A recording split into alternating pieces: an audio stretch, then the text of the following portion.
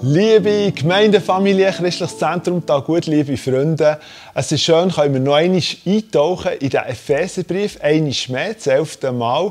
Und wir sind jetzt schon im 5. Kapitel angekommen, 5. Kapitel vom Epheserbrief, Verse 1 bis 20.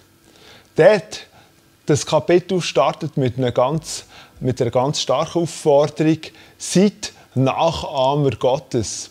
Fast unvorstellbar. Obwohl wir alle unsere Vorbilder haben, hoffe ich zumindest.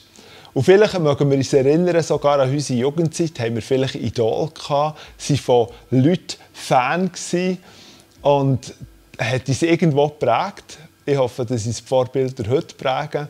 Und jetzt kommt so eine Aufforderung: Tut Gott nachahmen, seid wie er. Und dann heisst es so: Wie soll man das als seine Kinder? Wir gehören in seine Familie und sollen ihn so nachmachen. Jetzt, wenn man diesen Abschnitt genau liest, sieht man, dass es wie dreimal heisst, wie wir leben sollen. Also eine Aufforderung, einen bestimmten Lebenswandel ganz praktisch zu werden in unserem Leben.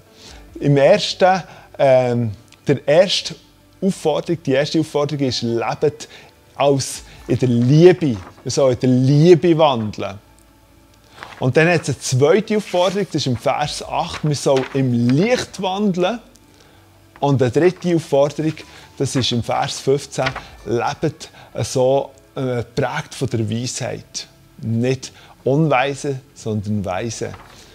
Und diese drei Aspekte, das ist ganz spannend, die drei Aspekte, die widerspiegeln alle einen Wesenszug von unserem Gott. Weil die Bibel sagt, dass Gott Liebe ist. Und wir wissen, dass Gott Licht ist. Jesus selber hat von sich gesagt: Ich bin das Licht dieser Welt. Und Gott, Christus, ist unsere Weisheit. Und so, wenn wir unser Leben nach diesen Aspekten ausrichten, werden wir zu Nachahmer Gottes als seine geliebten Kinder. In all diesen drei Aspekten kommen verschiedene Bereiche, die dann beleuchtet werden, die dann ausgeführt werden. Oder Paulus sagt, was es bedeutet, in der Liebe wandeln.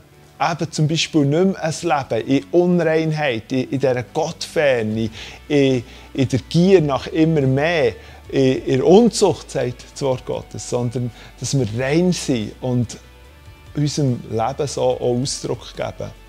Im Licht wandeln bedeutet, dass wir in der Helligkeit stehen, mit unserem eigenen Leben, aber auch durch das Licht, das Jesus in unser Leben gibt, auch auf andere Menschen scheinen. Sachen werden offenbar in unserem Leben und im Leben von unserem Nächsten. Es kann gar nicht anders sein. Und im Leben in der Weisheit, das bedeutet, dass wir uns ausrichten auf das, was wir gehört und verstanden haben von Gott und das in unser praktisches, alltägliches Leben umsetzen. Weisheit bedeutet angewendete Erkenntnis. Weisheit ist nicht nur ein gedanklicher Prozess, sondern wir sollen das, was wir verstanden haben, anwenden und tun.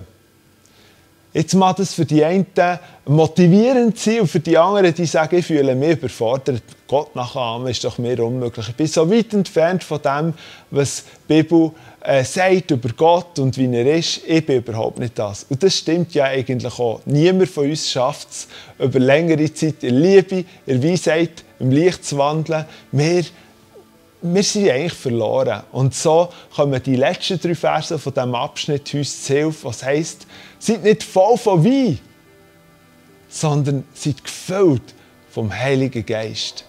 Und ich glaube, das ist so ein wichtiger Aspekt, dass wir voll von Heiligem Geist sind, damit wir überhaupt in dieser Art leben können. Das ist der Schlüssel.